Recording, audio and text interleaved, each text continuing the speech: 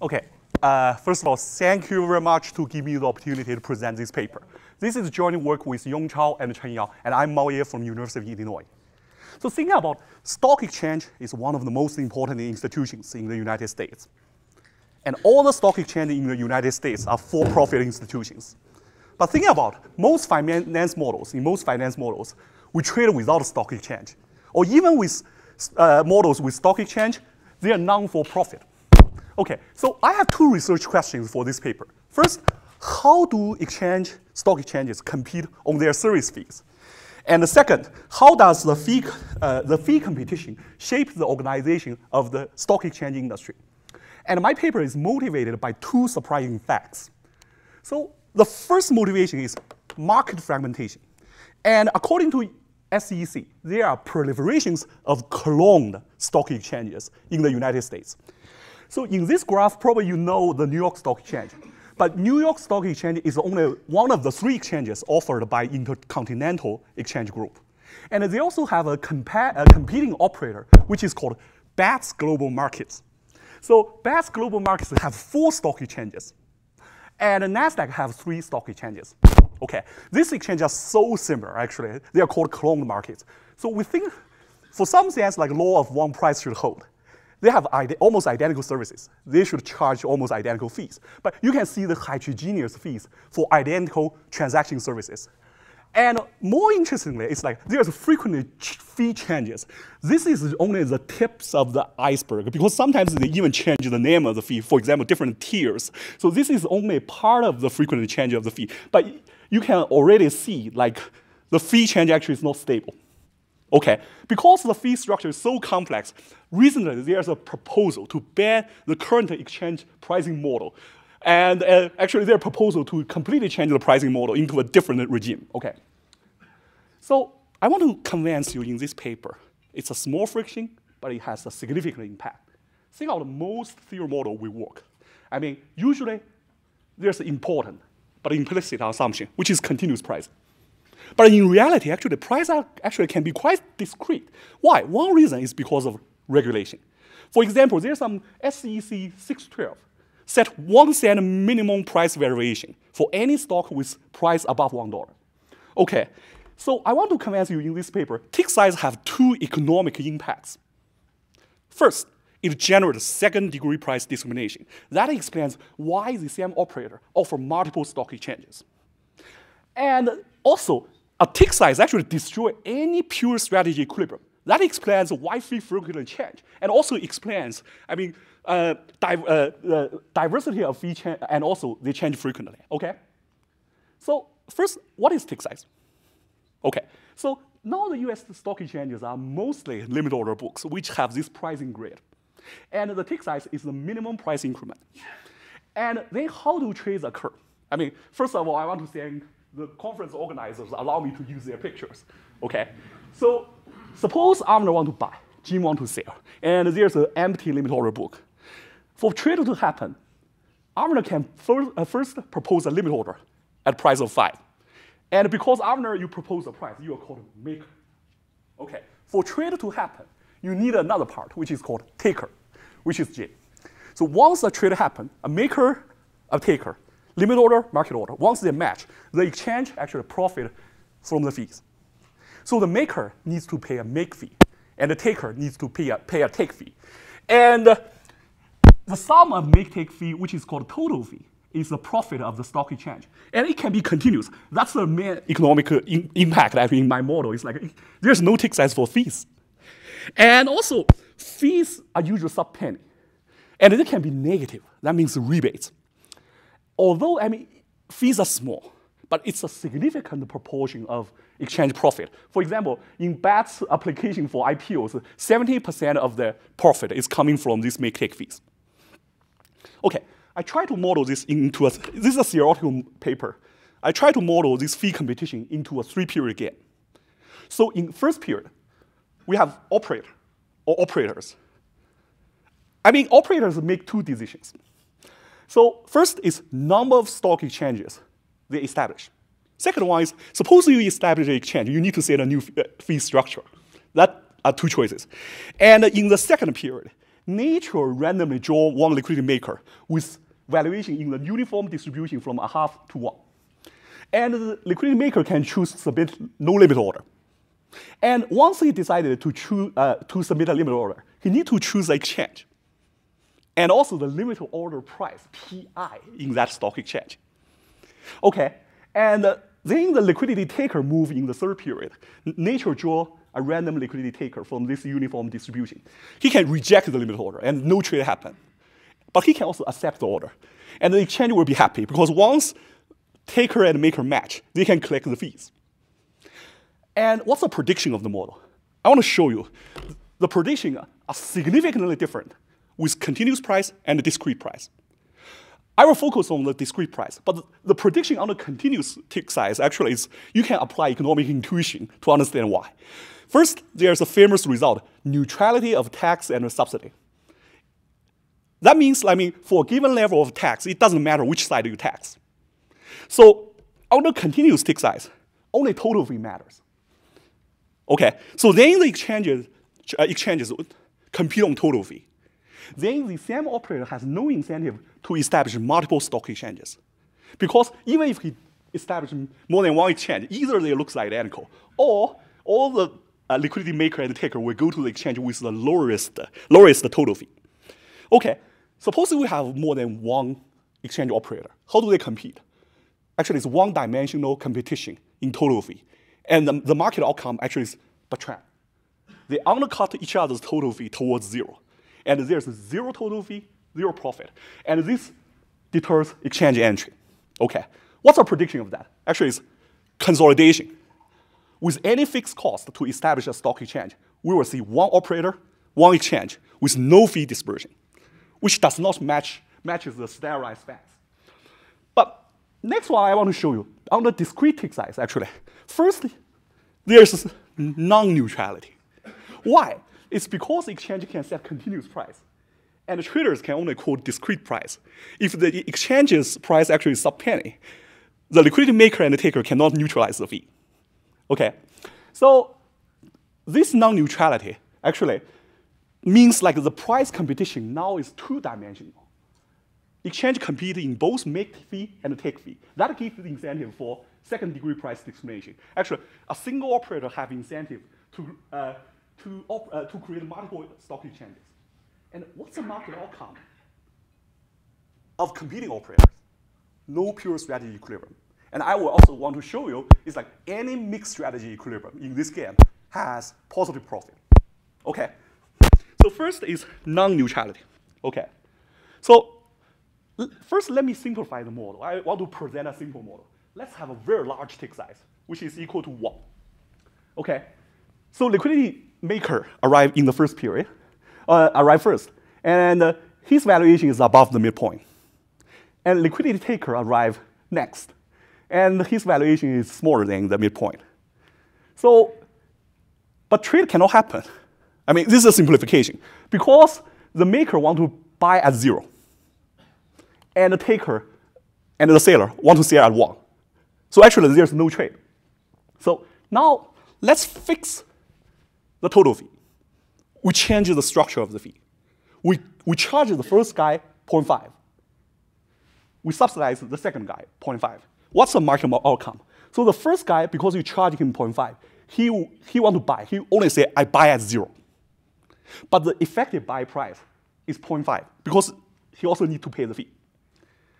The seller or the taker, actually because of the subsidy, he will accept the offer because he got subsidy. That means effective sale price is 0.5. And trades can always happen in this game. It's a simplified model, okay. Okay, so then first result is that tick size leads to non-neutrality. Why? Because traders cannot neutralize sub-tick prices. Okay, so that changed the exchange competition from one dimension, the total fee, to two-dimensional, the make fee and the take fee. Under this simplification, actually, the simplification, I try to present a simplified model. Because we restrict the price they can propose, actually, it's exchange uniquely decides the buy and sell price. This is a simplified model. So there's the exchanges actually compete on two things, effective buy price and effective sale price. Okay, so starting from now, we will focus on the competition in setting effective buy price and effective sale price. Okay. This paper also demonstrated that main results are robust where the tick size is smaller than one with much more mathematical complexity. Okay, so I want to first show you the second degree price discrimination. Okay, so let's solve this sub-game perfect equilibrium. It's a sequential game. So the taker arrived in the last period. What is his choice? He will accept a limit order posed in the previous period if the valuation is smaller than the effective sale price. So that means a higher effective sale price actually increase the probability the liquidity taker will accept the offer. Okay, this is the last period.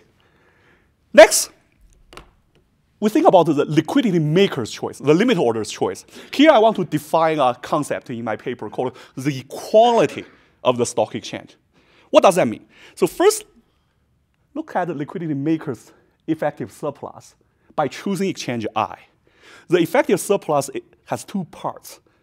The first part is gains from execution. That's conditional execution, which is VB minus PBI. Okay, but he also needs to consider the probability liquidity taker will accept his offer. It's this part, which is called execution probability. So if we fix the effective buy price, a liquidity maker actually will prefer an exchange with better terms of the trade for his counterparty, because that increases the probability the liquidity taker will accept his offer. So here I define a new concept. It's like the exchange with high PS actually has high quality. Okay, so I use the quality for that, for simplification. And then two exchanges with different effective sale price actually are vertically differentiated. Okay. So how can they coexist? First, this is the surplus. I just draw a line here. So the x-axis is PBI, and the slope of the line actually is 2 PSI. Let's bring another exchange. This exchange has high quality, but it also charges a high price. And there's a unique crossing here, which is called phi. And the red line is the upper envelope of the surplus, right? And then we have this interesting equilibrium. It's like conditional exogenous fees. Low valuation liquidity makers choose low quality exchange. And high valuation makers choose high quality exchange. And actually, that's the foundation for the price discrimination. So here's a benchmark. Suppose we mandate a monopoly operator can only open one exchange. And then his profit has three parts. The first part is, this is total fee, okay? Effective buy price minus effective sale price, okay? And it also needs to be multiplied by 2x participation probability. The participation probability for the maker and the participation probability for the taker. And the solution actually is pretty beautiful. It's like a monopoly exchange will set the effective sale price equal to a third, effective buy price equal to 2/3, and this is the total fee. It's also 1/3. Then what is price discrimination? Okay, price discrimination is like an exchange operator can open two exchanges in this graph to segment the trader so that phi here is equal to 4/5. And there's one low quality exchange and a high quality exchange. The interesting, beautiful result is like actually they equally share the liquidity maker. Okay, these two exchanges just happen to share, each of them share 1/5 of. Okay. So then we know that price discrimination will definitely increase the profit of the exchange operator. We know that, right? But interestingly, in this model, it's like price discrimination also increases the expected surplus, both for the liquidity maker and the liquidity taker. So why? So it's because in this type of price discrimination, although they do price discrimination, but they also create more continuous trading prices. So actually, that increases the trading participation. Okay. And we also solve for a model. Suppose we have fixed cost, because we show that exchange can increase their profit by offering additional stock exchanges. But the marginal benefit will decrease. So a fixed cost will stop the operator to establish more exchanges. Okay, why this is interesting? Because this paper discovered a new form of price discrimination.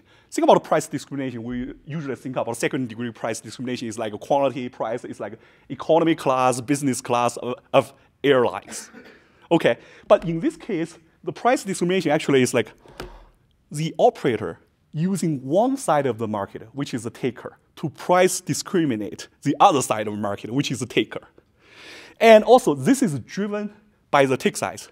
We solve the model actually, if the tick size is 0, there's no price discrimination because everybody goes to the exchange with the lowest total fee, according to tax neutrality principle. So next I want to show you, there's no pure strategy equilibrium.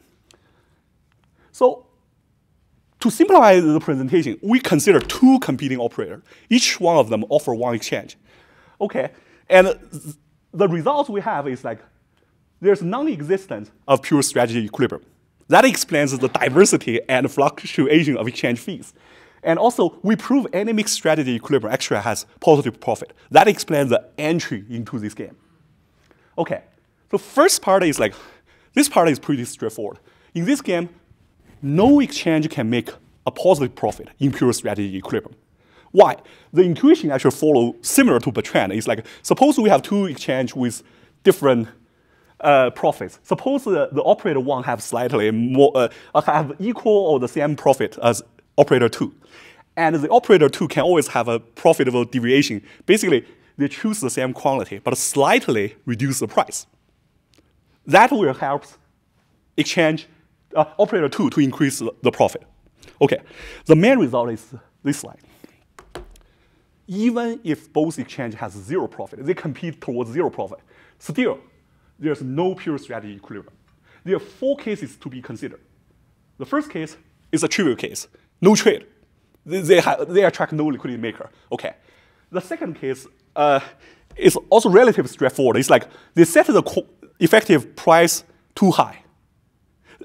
So suppose they set the effective sale price above a half. That means,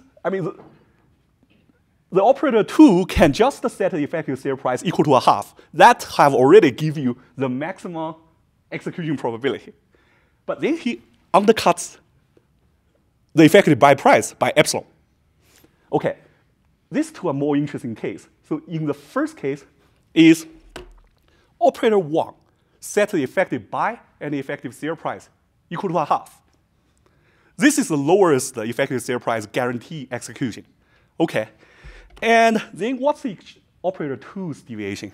Operator 2's deviation actually looks like that. It's like, okay, you offer the high-risk quantity. I reduce the quantity, but I reduce the price. This deviation caters to low valuation liquidity maker. Okay, and if you set the fee structure correct, you can have positive profit. Okay, although you have exchange operator 2 have a higher total fee, but they still cater to some traders. In the second case, it's like quality is low.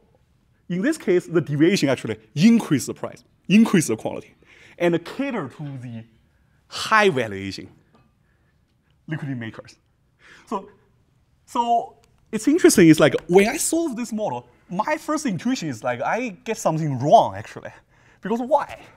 It's because I'm not an expert on IO, but I know their famous result in Tirol's textbook is like most price quality games have pure strategy, non-Bertrand equilibrium.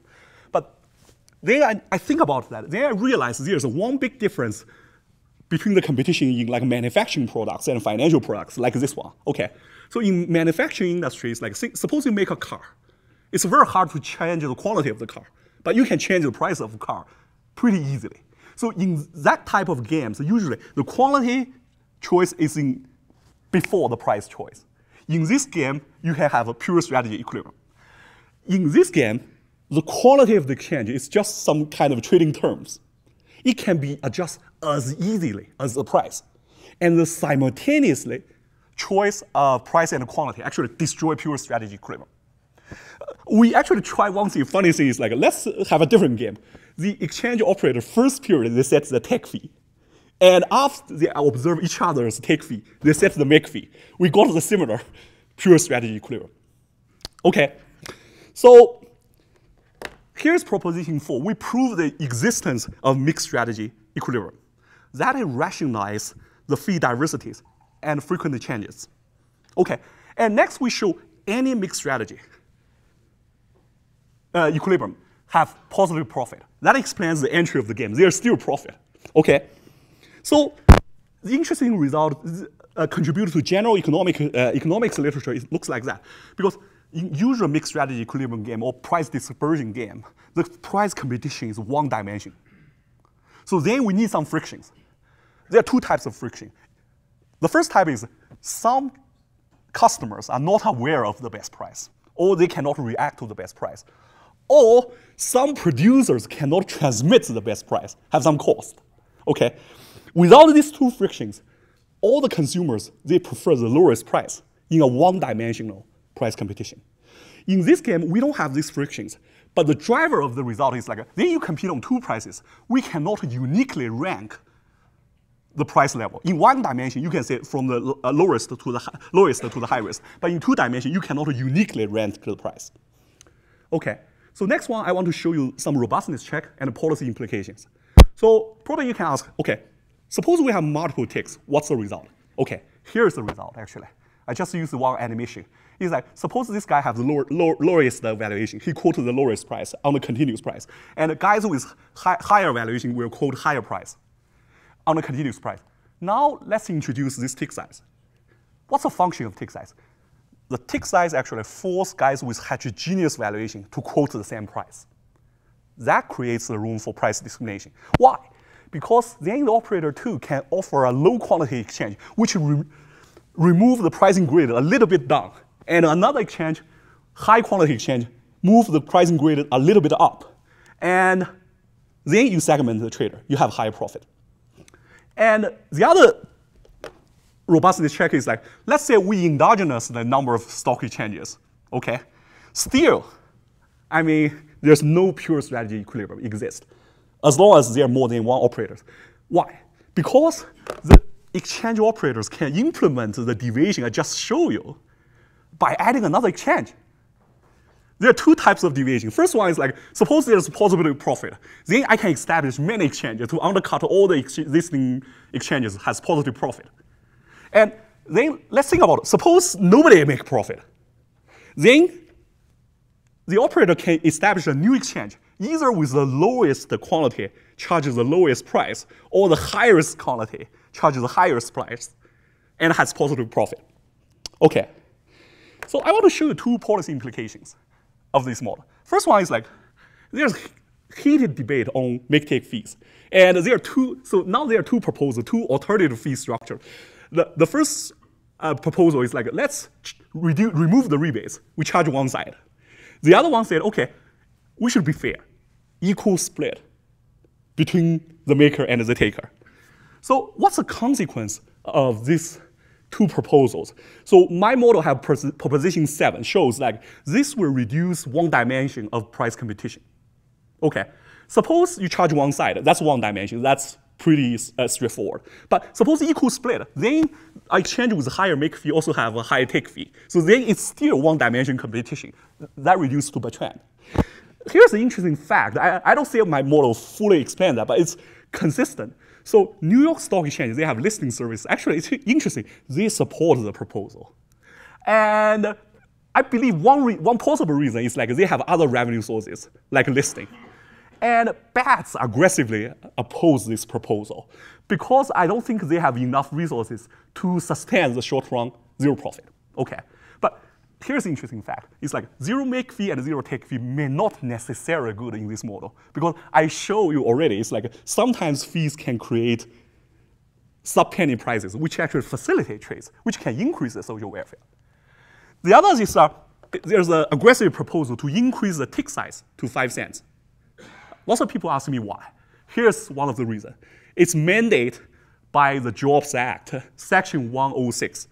The argument for that is like, if we increase the tick size, we can increase the number of IPOs and creates job opportunity. Okay, this is their argument. But I question that because, I mean, the reason they argue for that is like there's some correlation. There's some plot. It's like US tick size goes down and also US IPO goes down. So tick size causes less IPO, okay? This is not my argument. But I want, even, first, nobody showed the causal relationship. Second one is, I think a more direct consequence actually is on market microstructure. So first one is like, you can have more fee competitions to create effective price within the tick. Okay. Second one, that generates more market fragmentation. And actually, I presented a paper last year in this conference showing that also encourages high-frequency trading. I think that's the first-order effect. So here's the conclusion. So tick size first leads to non-neutralities of fees and structure, and also product differentiation. That generates second-degree price discrimination, which explains fee diversity and also fee diversity within the same operator. And mixed strategy equilibrium with positive profits. That generates price dispersion and market fragmentation across operators. So I show you one market microstructure model, but this model reviews some economic mechanism which I think can be applied to other types of competition. So let's move back to the motivating example. So now still, Avner is maker and Jim is taker. But the platform actually is not stock exchanges, actually are credit cards. But you may ask, what is the tick size in the credit cards? It's not tick size. Actually, it's something called a non-surcharge rule. OK, so let's say, I mean, if you use American Express, you know that usually that gives you higher rebates, right? But suppose a merchant can charge you more if you use American Express. Then the credit card will compete on the total fee. The rebates or the rewards, miles, doesn't matter. But there's such a non-surcharge rule, actually prohibits surcharge. It's like you can decline American Express, but you cannot charge more. So this credit card competition, now they compete on two fees, actually. It's like they compete with rebates to card users and also charge to the merchants. OK, so then the merchant can decline American Express, but they cannot say, OK, I charge you a higher fee. So what's the economic equivalence between tick size friction and non-surcharge rule? The biggest similarity is this is a rule which prevents two sides of the market to negotiate or to neutralize the fee structure of the operators. The credit card is another make-take fee model. So then I think it probably one driver for the proliferation of credit cards. You probably receive so many like credit card offers, like give you miles, rebates, a free hotel night. I don't know my model fully address this question. I think it's complex, but it's something we can think about. Thank you.